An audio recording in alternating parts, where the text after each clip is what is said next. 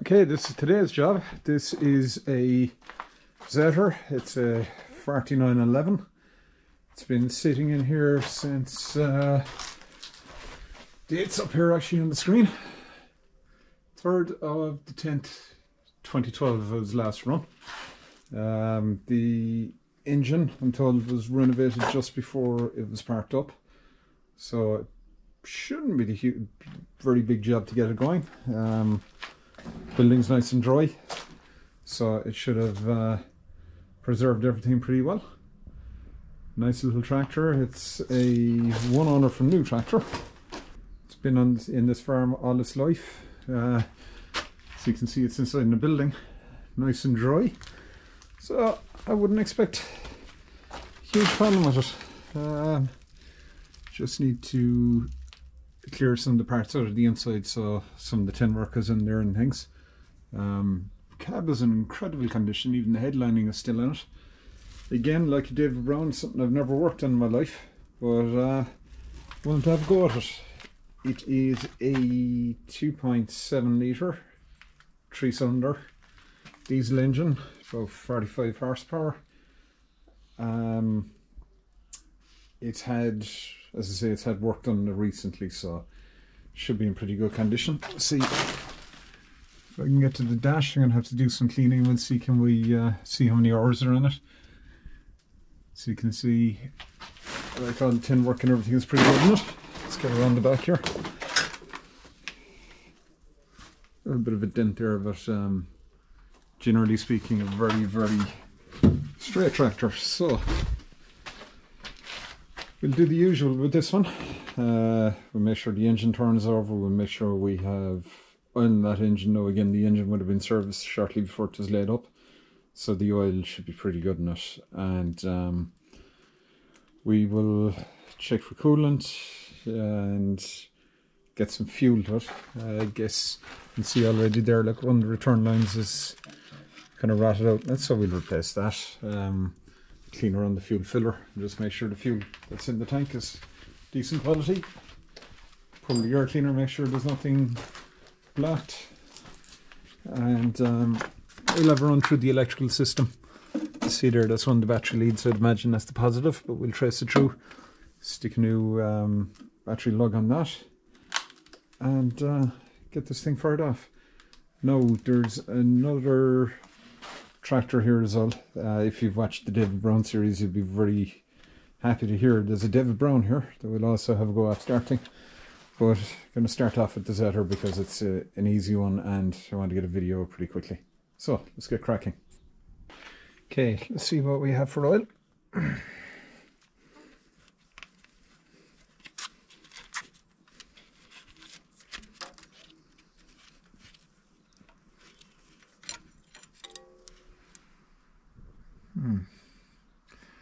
Our level's a little low, so I tap that up before we do any more. Interesting dipstick. It actually treads into the block, which is quite useful. Stop it going missing. And just above that dipstick is sediment bowl, so we'll have a look at that as well. We'll open that up and see how we're looking for diesel. So this is the interior. Just under 2,700 hours showing on there. Let's see what other information we've got. So it's 4911, as I said.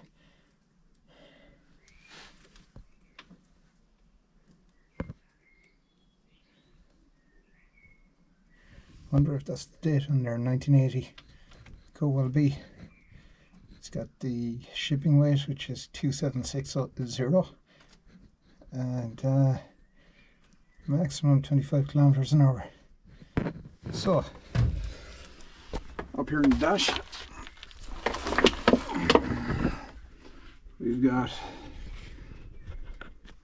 not sure what this first one is about, something to do with the PTO. Then we have got the gear layout. So this is a 10-speed. It's a high and low range, so 5/5, and I believe, I'm just trying to figure out the levers here. Looks like we've got 2 handbrakes, one per side. The usual 2 brake pedals. Clutch over here. What else have we got here? Little fuse box there in the dash. I think this might be the gear selector. But I'll have to ask the owner, so it would make sense. So that would be first neutral. The reverse should be on here, but I'll have to figure that out. We'll have to make sure we get this thing neutral before we try starting. Not sure what these levers down the floor are. Lovely mechanical action to them though. Whatever they are. So let's check those out. But yeah, it's a nice little tractor inside in it. It's got a huge cab, lots of space in it. Little hinges there for keeping it open in hot weather. In comparison to the David Brown's, there's a massive amount of space in here. Absolutely huge. Lift controls here beside me. Everything is largely intact in here, so for the moment all I want to do is just make sure she's in neutral, so I can try to wind that engine over, see if it's free.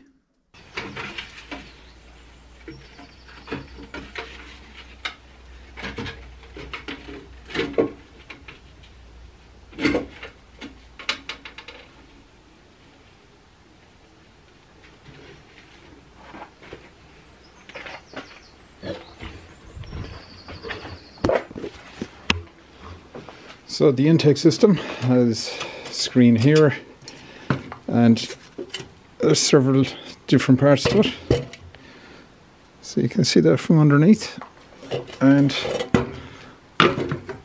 everything appears to be in decent condition.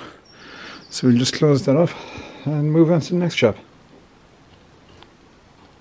Okay, so I'm not able to get my big adjustable wrench in there onto the crankshaft, and failed to turn it by hand, so I'm just going to remove this radiator. Just cooling system's empty anyway, so disconnect top and bottom hoses. We might flip it over and back flusher when we're at it, and got the mounting bolts underneath, so even if the hose is disconnected, I might be able to move it back far enough that we could just get a wrench in that crankshaft. So I'm going to put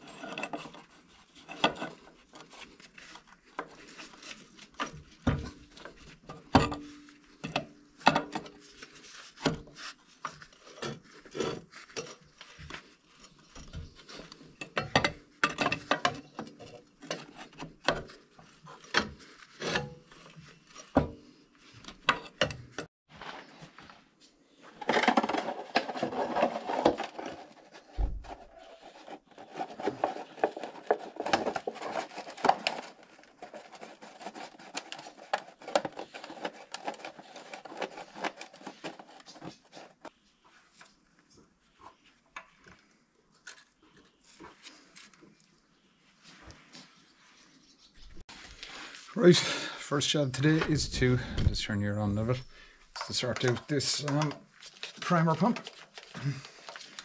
So on the fuel system, we have the supply down from the tank.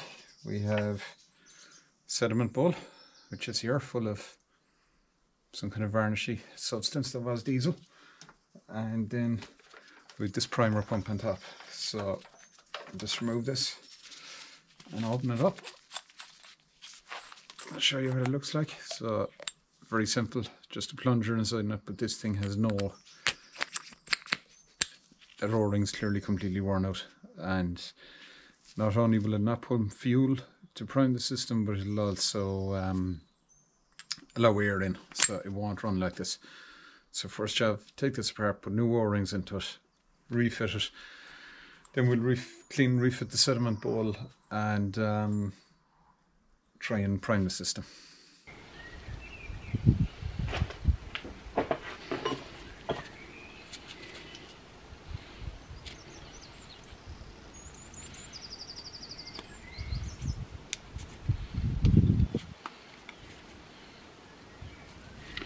Right, hopefully that'll do the job. We'll refit the pump and see if we've got any compression this time.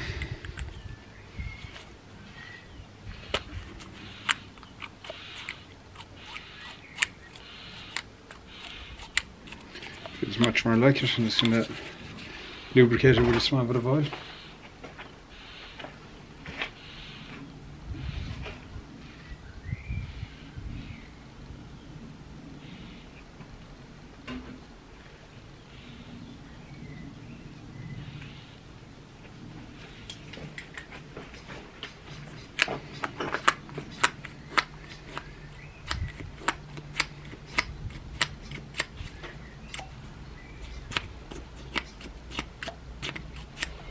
Yeah, it's not perfect, but it's definitely making a seal, so it'll do us. Put it back together, put it back in the tractor. Now there was some kind of a screen inside the sediment valve, but that's long gone, but I'm just going to put the remains of it back in here.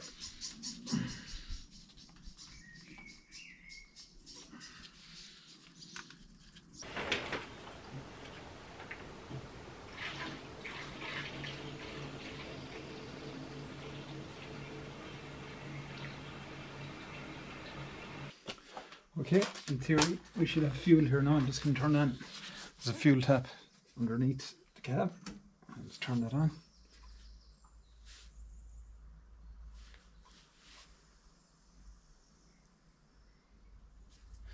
There's something moving.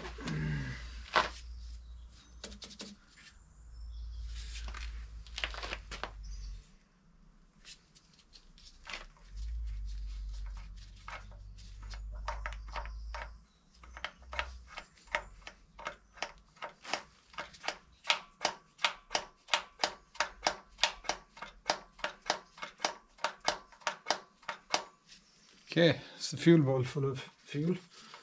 Just going to do crack a line now and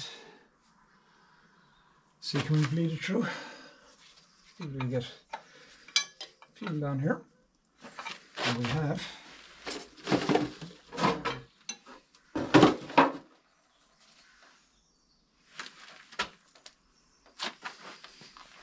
Just going to pump some more through.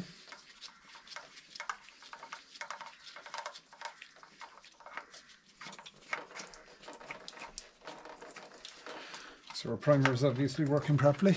Let's make sure that you're still.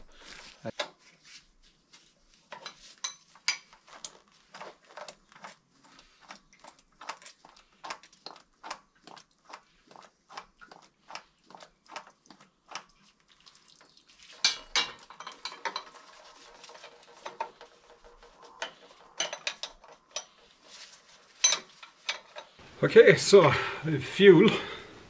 As far as the fuel pump now, and I've got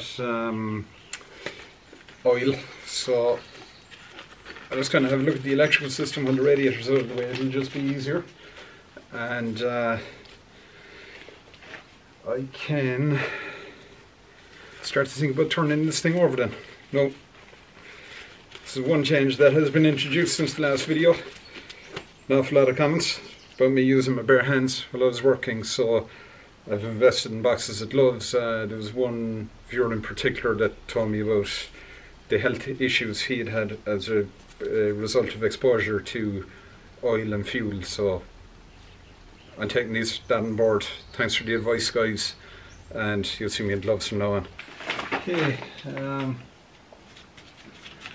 think what I'm going to do with the electrical system is there's an earth strap from here to the cab, and then you have an earth strap put in the battery box, which doesn't look too good, so I'm just going to disconnect the earth at the starter motor. I'm going to put my battery lead on there, And I'll put my battery inside in the battery box with the positive leaders here. I'll just clean it up and put a new lug in it. And hopefully that'll do it. Just make sure, yeah, I might put something underneath that battery box and I'm not sure if it's going to support the weight of the battery. Okay, let's start it.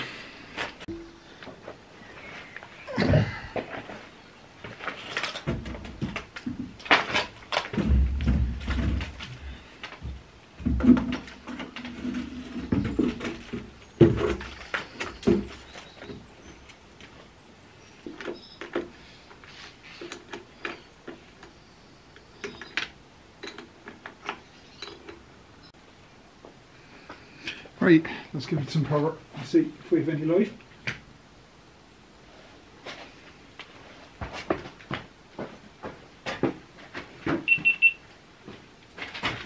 Let's see if we have anything in the dash. Oh, an ignition light. We have got power.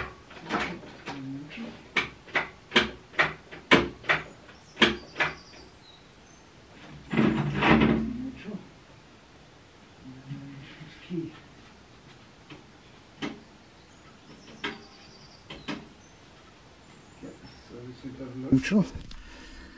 And where's the key?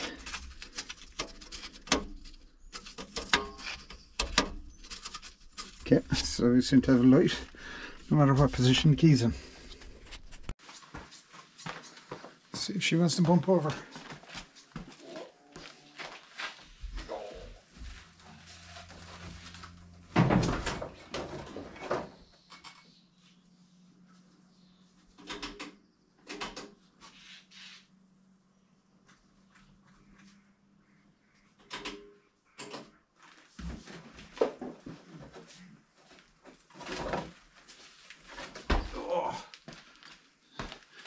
Nothing. Plan B. We'll hook up the temporary start switch. Right. Take two. Let's see if we can bump it this way.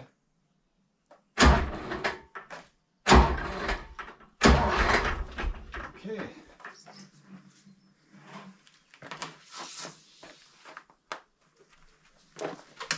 Just going to give it a little bit of throttle and turn this up just in case we get it to start.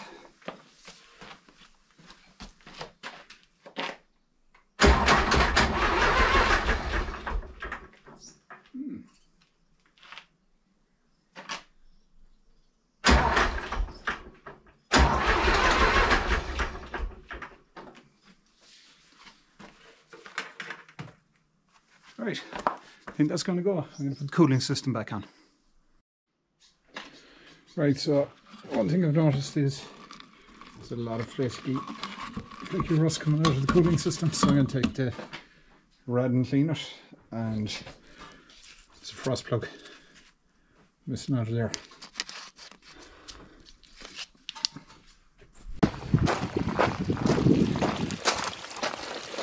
Right, I've washed the radiator in several different directions and I've got all this crud out of it, so I'm just going to turn it the other way around now and try and wash it out, see what comes out of the bottom. No.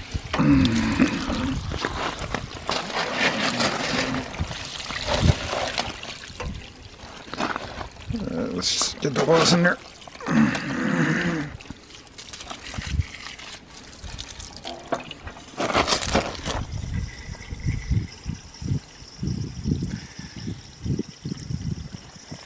Not looking too bad.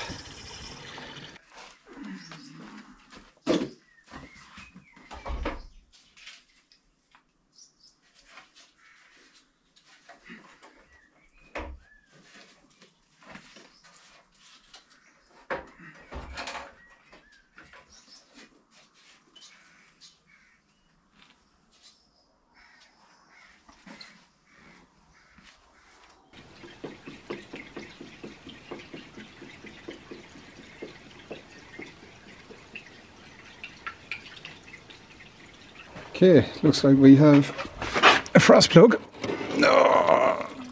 out the back of the block, back to the cylinder head. So I'm going to have to get in there and knock it in, but look, for the moment we'll just see will she start, and we can sort out that frost plug later. There was one here in the front of the cylinder head that was out as well, so I'll just see can she fire it up for the moment and we'll come back to that.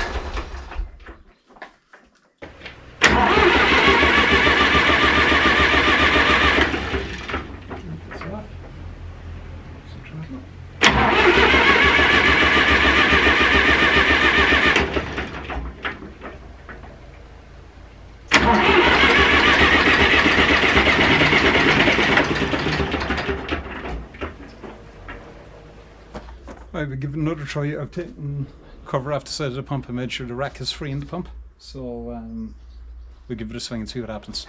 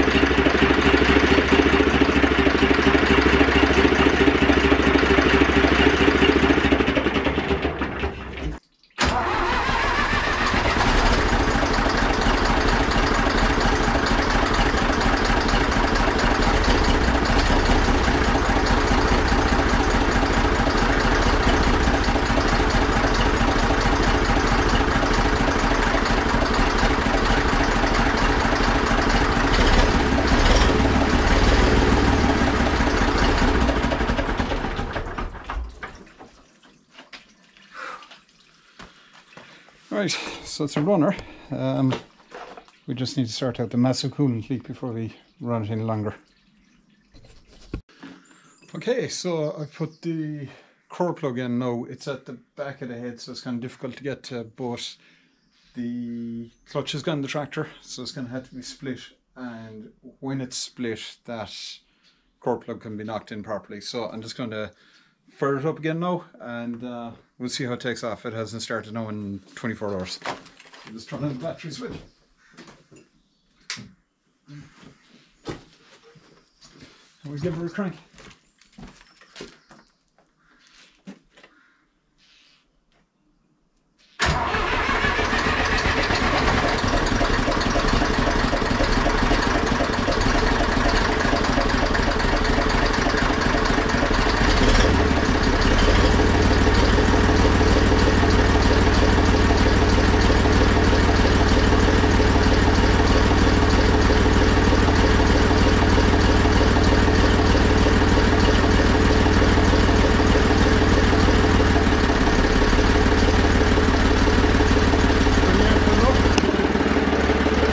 It's very smoky in here, but obviously it hasn't run in a long time.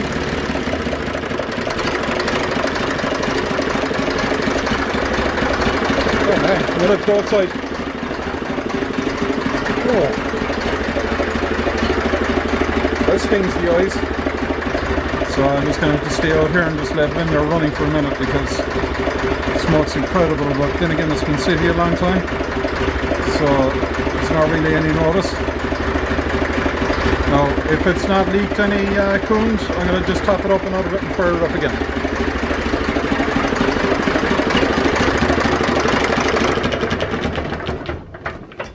Right, just kind of shine a bit of light back there at the back of the cylinder head. No leak, so top up the coolant and we'll give it another start. The coolant is topped up and just let it take over for a little bit there. Just get a bit of heat into it. But it seems to be running sweetly.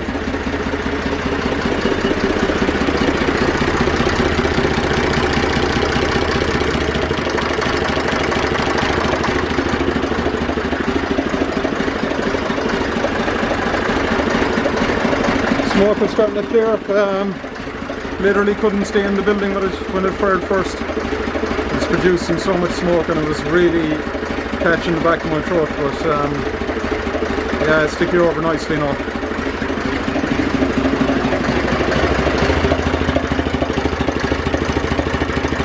It's even charging.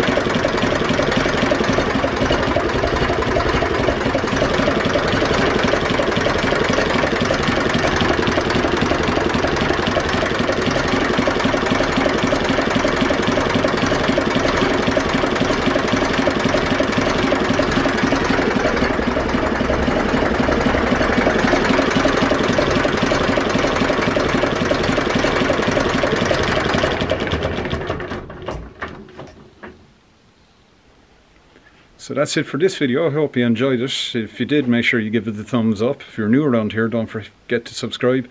Drop a comment down below and say hello as well while you're at it. So, if you thought this video was a little too easy, and to be fair, this wasn't the most difficult will it start in the world. Come and see what we've got lined up next. Look at what's next.